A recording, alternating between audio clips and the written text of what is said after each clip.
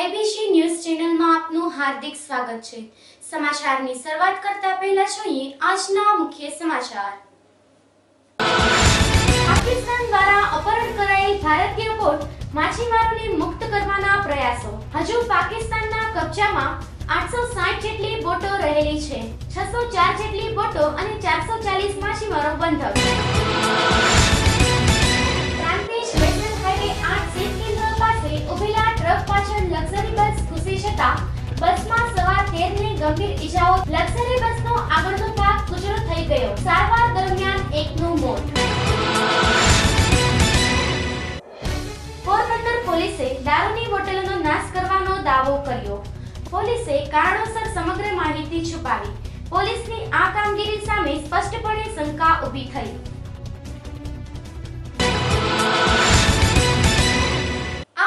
मुख्य समाचार જોઈએ વિસ્તારથી।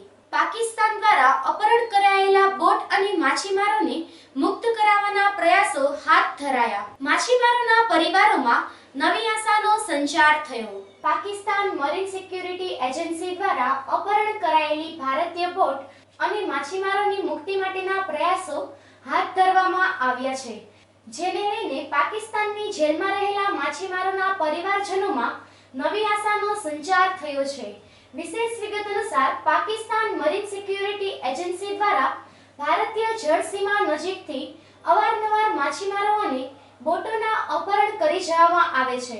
હાલ પાકિસ્તાનના કબજામાં 860 જેટલી બોટો રહેલી છે, જેમાં પોરબંદરની 604 જેટલી બોટ છે અને 440 જેટલા માછીમારો બંધક છે। પાકિસ્તાનમાં કેદ રહેલી બોટોને મુક્ત કરાવવા માટે સરકારે પ્રયત્ન હાથ ધર્યા હોવાનું જાણવા મળી રહ્યું છે। વિશેષ વિગત અનુસાર પાકિસ્તાન દ્વારા ભારતીય માછીમારોને સમારિયા દરે મુક્ત કરવામાં આવે છે, પરંતુ લાખો રૂપિયાની કિંમતની બોટો મુક્ત થતી નથી। તાજેતરમાં જ એક ડેલિગેશન પાકિસ્તાન જવાનું હતું, પરંતુ પઠાણકોટમાં થયેલા હુમલાના બનાવને લઈને આ ડેલિગેશનનો કાર્યક્રમ મોકૂફ રહ્યો હતો। જો કે આગામી દિવસોમાં ફરી બોટ મુક્તિના પ્રયાસો હાથ ધરાવશે તેવું જાણવા મળી રહ્યું છે। અહેવાલ સિદ્ધાર્થ બુદ્દેવ સાથે એબીસી ન્યૂઝ પોરબંદર।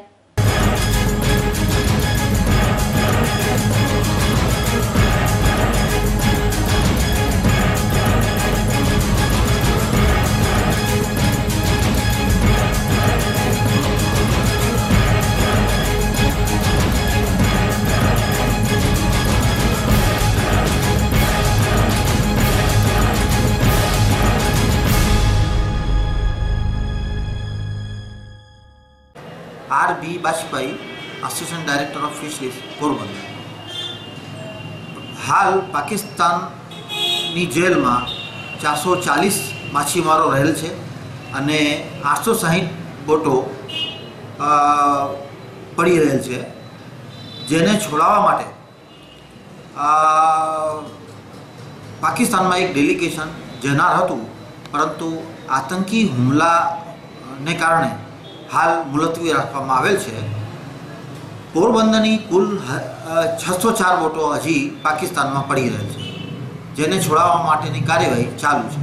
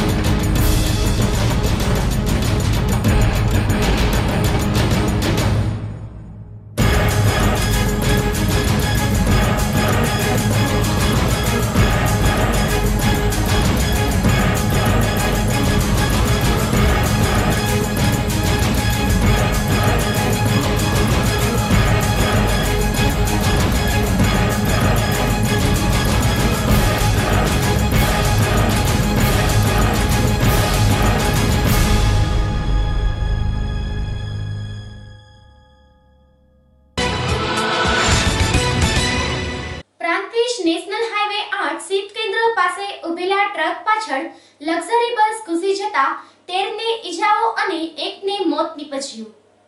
સાબરકાંઠા જિલ્લા નેશનલ 8 પ્રાંતિજ શીત કેન્દ્ર પાસે વહેલી સવારે હિંમતનગર બાજુથી અમદાવાદ તરફ જતી લક્ઝરી બસ ચાલકે આગળ ઉભેલી ટ્રકને પાછળથી ટક્કર મારતા લક્ઝરી બસમાં મુસાફરી કરી રહેલ 13 ને ગંભીર ઈજાઓ થતા સારવાર અર્થે ખસેડવામાં આવ્યા, જેમાં સારવાર દરમિયાન 1નું મોત નીપજ્યું હતું.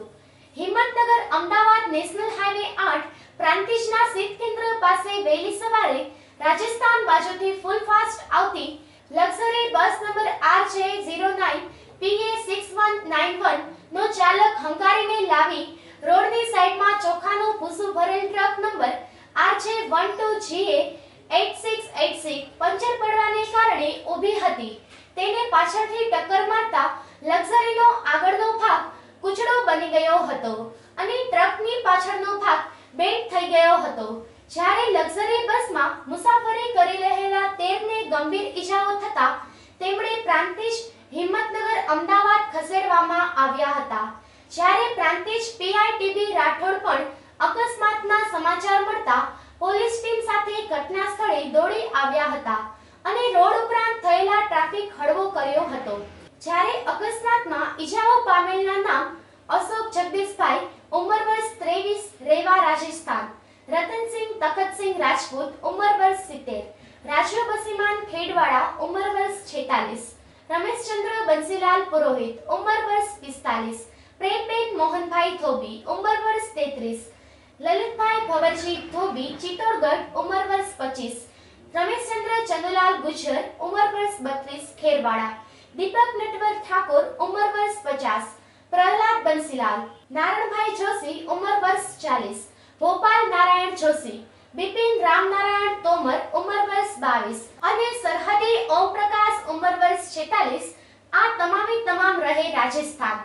અહેવાલ સંજય રાવલ સાથે એબીસી ન્યૂઝ પ્રાંતિજ.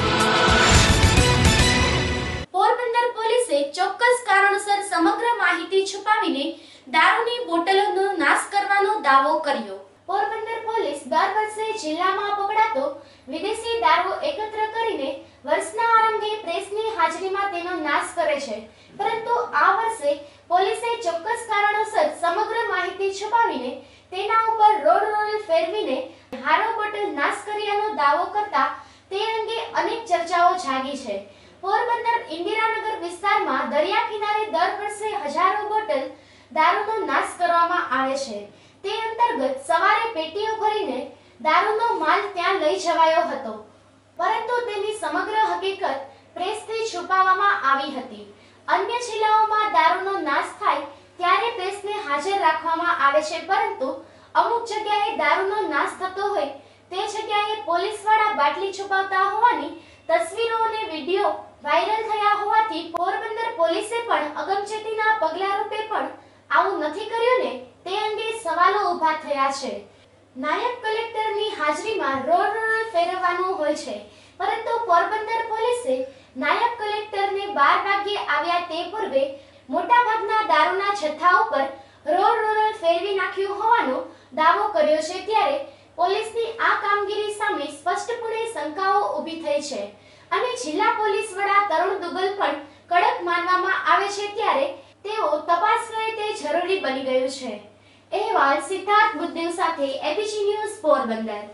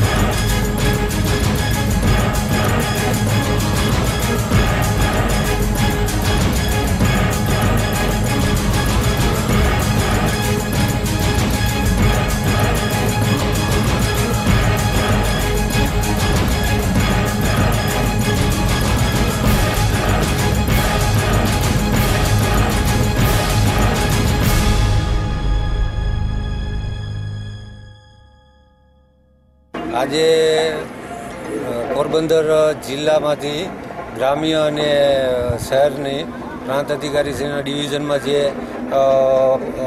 એરિયામાં આવતા પોલીસ સ્ટેશનોને આશરે 11 લાખ જેવી કિંમત અને 6,000 જેટલી બોટલોનો નાશ કરવામાં આવેલો છે સાથે રહીને એકાદ વર્ષ.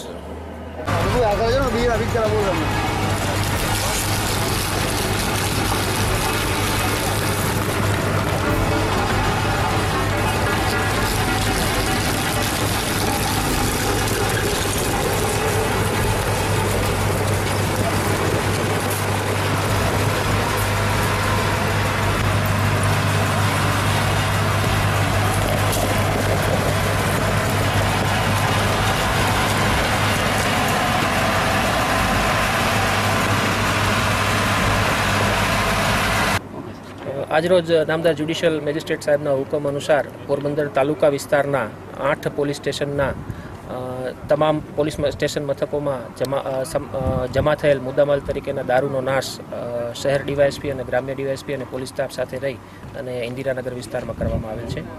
અંદાજે 6,000 જેટલી બોટલ અને 11 લાખ જેટલા દારૂનો નાશ આજરોજ કરવામાં આવેલ છે, જે છેલ્લા સવા વર્ષ ઉપરાંતના સમયથી મુદ્દામાલ તરીકે પડેલ હતો અને નામદાર કોર્ટની સૂચના મુજબ આ દારૂ નાશ કરી અને નામદાર કોર્ટના રિપોર્ટ સાદર કરવાનો થાય છે.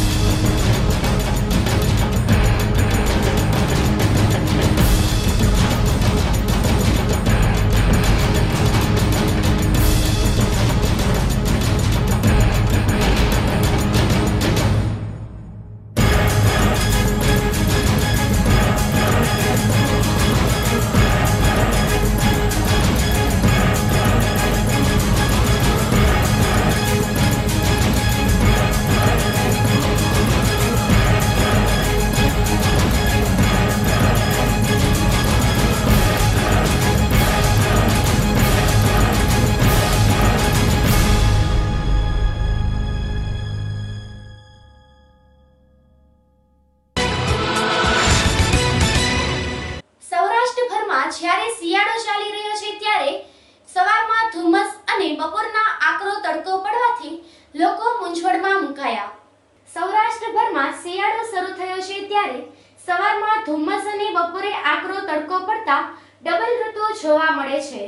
વહેલી સવારમાં જ ગુલાબી ઠંડીમાં ઝાકળથી વાતાવરણ ભીનું બની જાય છે ત્યારે સામેથી આવતા વાહનો પણ દેખાતા નથી અને બપોર બાદ જાણે પરસેવાથી લોકોને ભીંજવી દે છે. ત્યારે ડબલ ઋતુ ભેગી થતા લોકો મૂંઝવણમાં મુકાઈ જાય છે. સવારની ધુમ્મસને કારણે લોકો ભીંજાઈ જવાના કારણે ઘરમાંથી બહાર નીકળવાનું ટાળે છે. ઉપરાંત રસ્તાઓ પણ ઝાકળથી પલળી જતા હોય છે. Bureau report, Rajkot.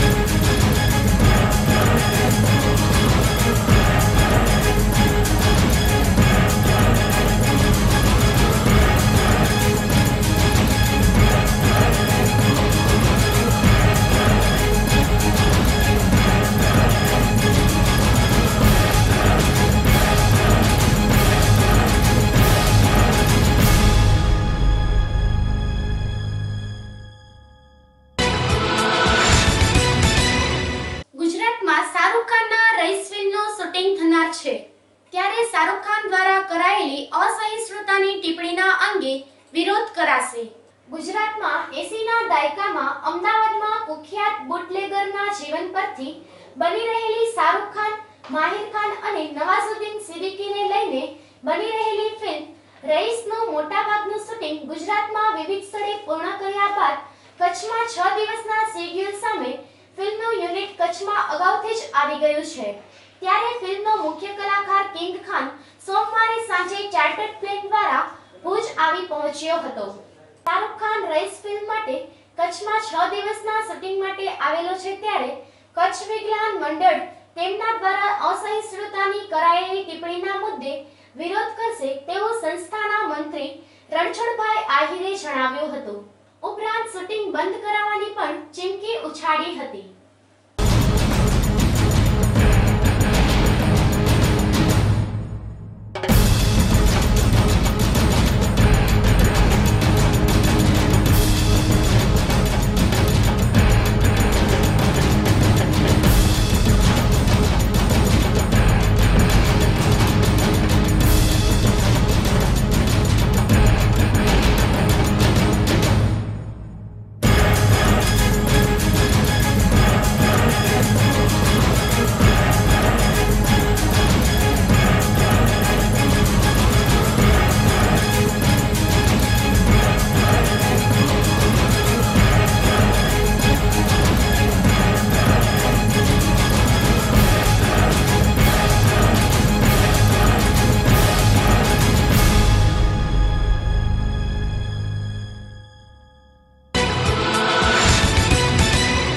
માધવપુરની ગ્રામ પંચાયતને ફાળવેલા કચરો ઉપાડવાના સાધનો ધૂળ ખાય છે, તેમજ ગ્રામ પંચાયત તથા ઘણા વિસ્તારોમાં ગંદકીના ગંજ જોવા મળે છે। પોરબંદર તાલુકાના માધવપુર ગામે આવેલી ગ્રામ પંચાયત તાલુકાની દરેક ગ્રામ પંચાયતો કરતા સૌથી મોટી છે અને આવક પણ બમણી ધરાવે છે। તેમ છતાં પંચાયતના જવાબદાર સત્તાવાળાઓની અણઆવડત અને અણઘડ વહીવટના લીધે પંચાયતની હાલત કફોડી બની ગઈ હોય તેમ કંગાળ જેવી સ્થિતિ સર્જાય છે। પંચાયતને કચરો ઉપાડવા માટે ફાળવવામાં આવેલા સાધનો પણ ધૂળ ખાય છે, જેના લીધે લોકોને પણ ભારે ગંદકીનો સામનો કરવો પડે છે। નગરમાં ચારે તરફ ગંદકીના ગંજ અને કચરાના ઢંગ જોવા મળે છે, જેના લીધે નગર ગંદકીના નરકમાં ફેરવાઈ ગયું છે। કોઈ એવો લતો વિસ્તાર નહીં હોય કે ત્યાં ગંદકી જોવા ન મળે। આથી પથરાયેલી ગંદકીનો નિકાલ કરવા માટે અને નગરને સ્વચ્છ સુંદર રાખવા અને કાયમી ધોરણે સ્વચ્છતા જાળવવા માટે સરકાર દ્વારા કચરો સાફ કરવા માટે અપાયેલા સાધનો પણ બિનઉપયોગી થઈ પડ્યા છે। અહેવાલ શાંતિલાલ મેવાડા સાથે એબીજી ન્યૂઝ માધવપુર।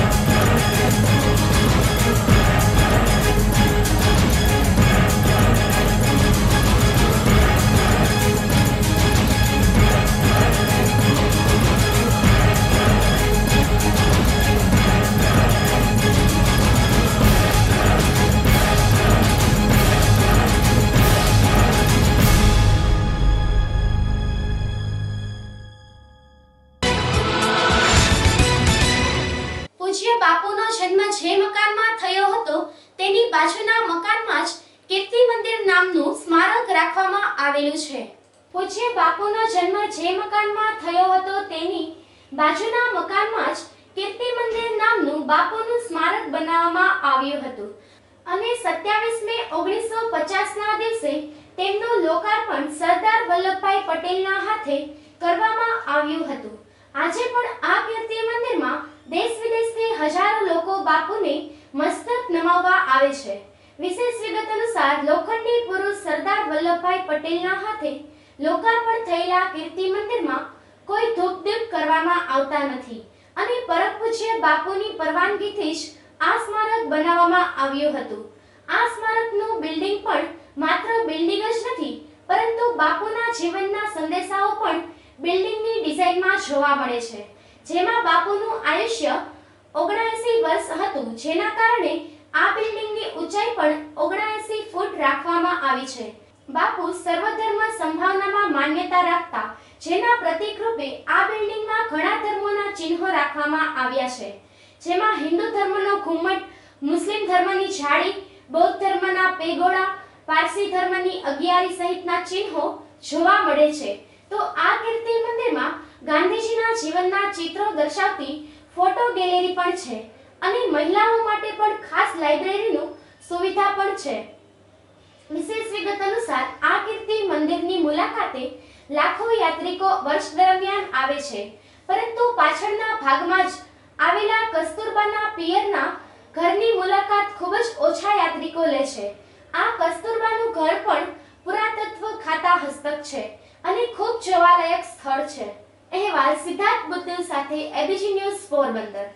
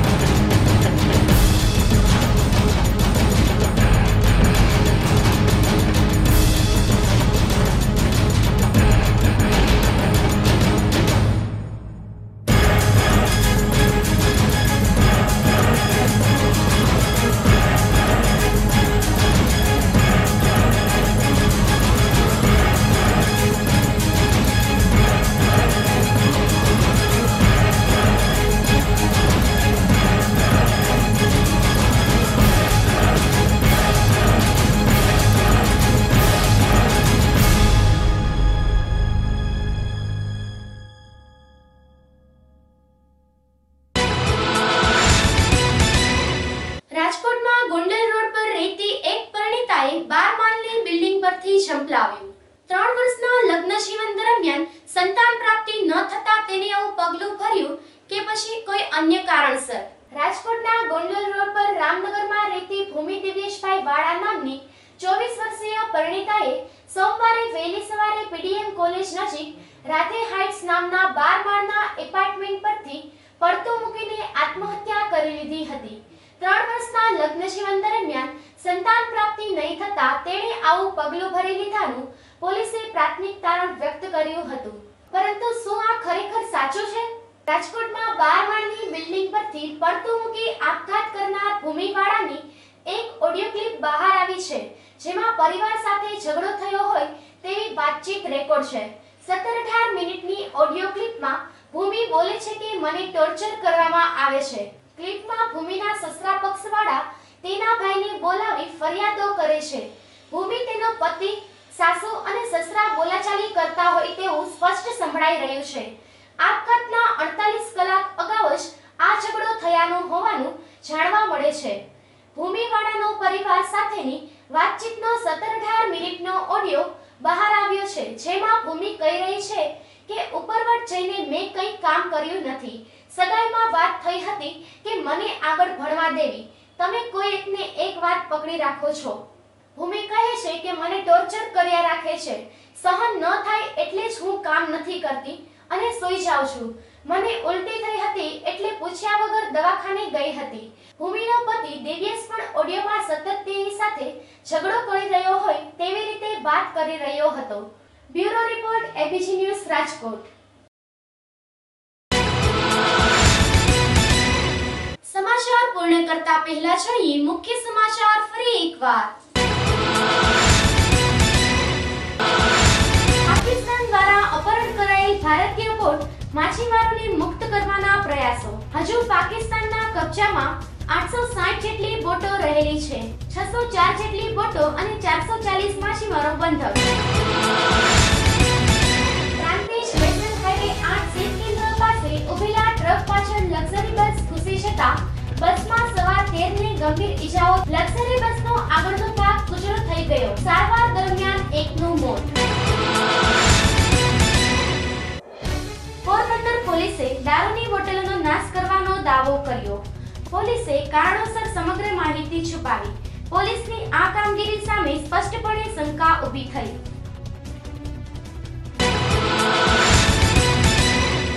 આ તાજના એબીસી ન્યૂઝ. આવતીકાલે ફરી મળીશું આ જ સમયે આ જ ચેનલ પર. ત્યાં સુધી જોતા રહો એબીસી ન્યૂઝ. નમસ્કાર.